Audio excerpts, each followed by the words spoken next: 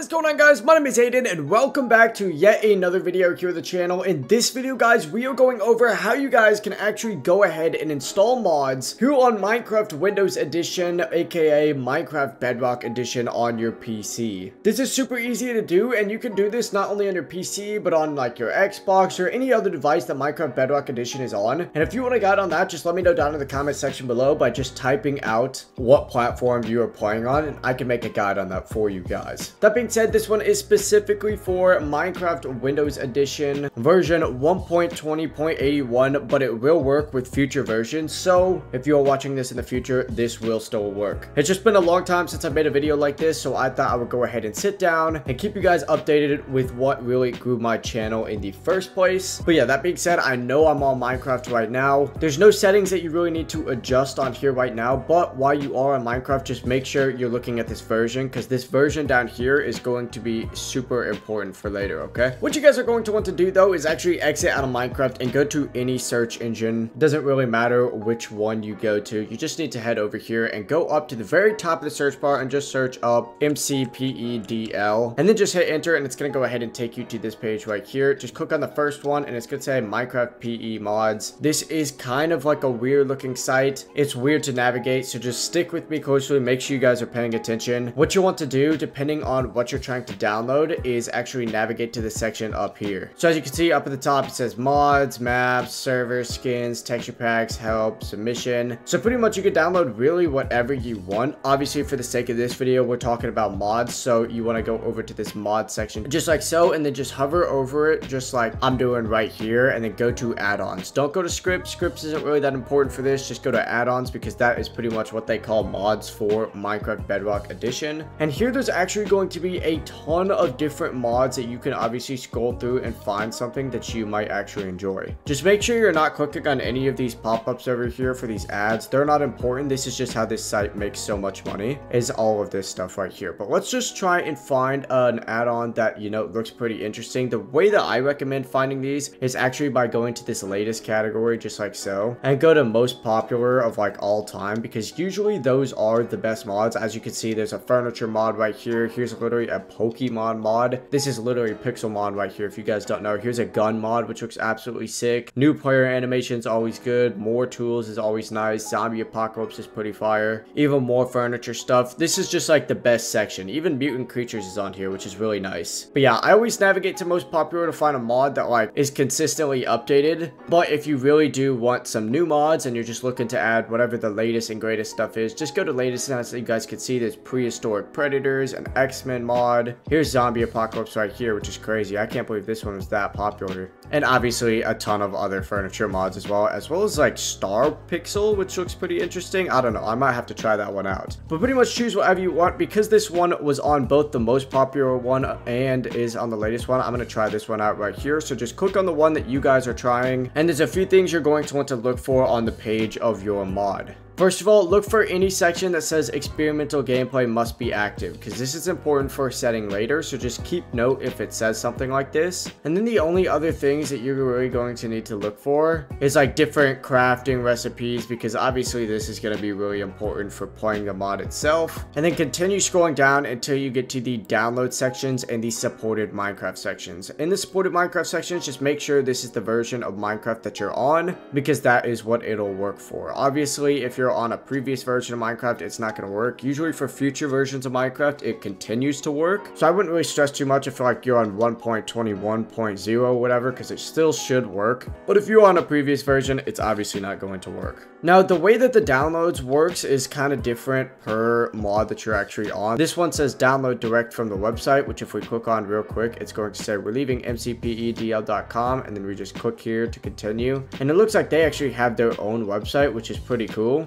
with a behavior pack here, a resource pack here, and a structure pack. Some other mods, like for example, this is the prehistoric predators mod, might take you to another website and just verify that you're a human, and then like make you watch an ad or whatever, which if you do, you know, it looks obviously really scummy, but it'll actually unlock this content for you. Other mods like this modern furniture one has a completely separate page. Obviously don't click on these ones, these are obviously ads. Just click the X if you see something like that. But once again, back to this one right here, you're going to want to download the behavior pack, which when I click on the link, it took me here where I can just click this one, skip all of these ads just like so. And then after finally doing all of the steps that it tells you to do on the website, it'll take you to Mediafire where you can download the pack. When you download it, it should automatically pop up in your download sections just like so. But obviously this is just the behavior pack. We need to get the resource pack and the structure pack as well. So pretty much follow the steps to get the behavior, resource, and structure no matter what. Cool, as you guys can see in my download section, I actually have all three of them now. The behavior pack is obviously this first one, resource pack is right here, and of course the structure pack is here as well. Now what you need to do in order to finally finish installing all of these different mods for something as complicated as like this true survival one, for example, is just actually launch Minecraft. So by clicking on the mod, it's going to launch Minecraft itself, which will obviously take a little bit to load because it's downloading a brand new file onto the game. And as you can see up at the top, it says import started. That means it's actually finished. And then when it's finished, it'll say successfully imported whatever. Now, as you can see, if I go into my behavior pack section right here, it does say that the zombie apocalypse true survival is in here. But if I go to my resource packs just like so, it's not in here yet, which means we do need to do the other ones as well. Just make sure that you have all of the stuff that you installed in the game. I'm going to exit one more time and now launch this next one, which is the resource pack, and finally the structure pack, which just finished importing. So now, after you have whatever mod you've decided to download installed and put into Minecraft by just simply clicking on it, you want to go to play and create a brand new world. This unfortunately won't work on any previous worlds just like so. You do need to create a brand new one for this to work. And then for this, I'm going to actually go ahead and put it on creative just for the sake of, you know, this video and showing off that the mod actually does work. But in your world right here, which I'm going to call test mod world, you want to go ahead and do a few different things. First of all, obviously go ahead and activate your resource pack by going over to the resource pack section, going into own just like so, and you should see whatever mod you installed in here if it does have a resource pack. Keep in mind, not every single mod's gonna have one. Hit activate on that and it's gonna say it's activated it down here. So in your active section, it'll say it's in there. If you go into the behavior ones, it should say that it's already activated, but if it doesn't say that for you, just go ahead and activate that. And then as you can see, it is activated for me. And then finally, the last thing that you need to do, and this is something that I said in the beginning of the video, is look for that experimental gameplay must be active section in here. And then of course, just head into experiments down at this very bottom and turn every single one of these ones on, just in case. Now from here, you just gotta create your world and you should be good to go. Obviously, it might take a little bit longer to load than usual, but as you can see, it's already started to affect my game completely. Like if I load in, the mod is clearly active. I spawned with, you know, an axe and of course, you know, a shovel as well. It's actually playing really creepy music right now, but you guys can't obviously hear that right now. But you know, like my character already has like some weird gas mask and standard body armor in here. And then of course, if I go over to my weapons, as you can see, there's a bunch of different stuff in here. I mean, this is literally a gun right here. Like we pull that out, you know, we're shooting, dude. It's crazy. Look at that. That's insane. But that is how you really know if the mod works. You really just got to test it to make sure that, you know, everything is in here. There's a katana for some reason that's absolutely sick, you know,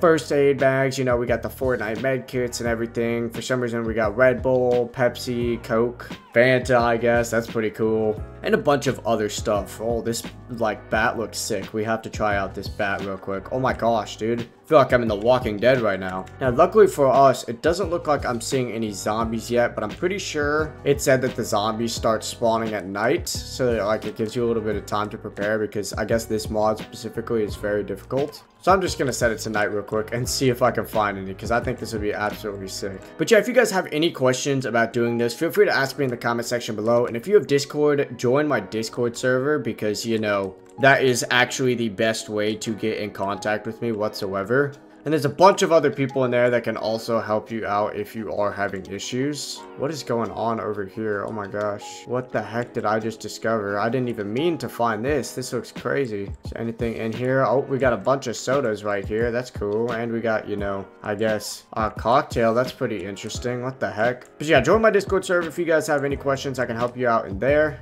And as I've kind of mentioned, every single mod works a little bit differently. So you will have to experiment. Some of them won't work that well. Other ones will work really well. So just explore and find what works, find what doesn't. And yeah, once again, let me know if you guys have any questions whatsoever. I also stream every single day, so you can, feel free to hop into one of those streams and ask me any questions. But with that being said, I'm gonna wrap this video up here. If you do have any questions, feel free to let me know. Of course, make sure you're leaving a like in this video, sharing with some friends, and of course, subscribing to the channel with all notifications on if you haven't already. And I hope to see each and every one of you guys real soon.